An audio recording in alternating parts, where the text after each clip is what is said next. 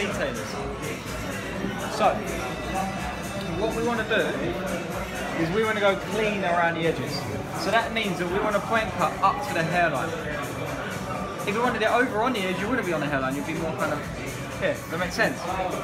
With the comb, you want to use it to hold the hair in place on areas where it doesn't sit in a position you need.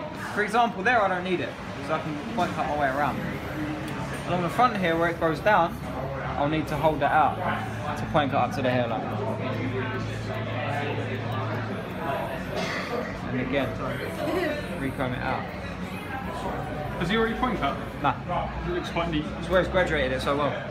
Yeah. Again, down here, I hold the comb out and point cut right up to the hairline. And I want it to be clean around the edges. Cool? That's your next stage once you put your shape in. Everyone go back and have a go at doing that. 1, 2.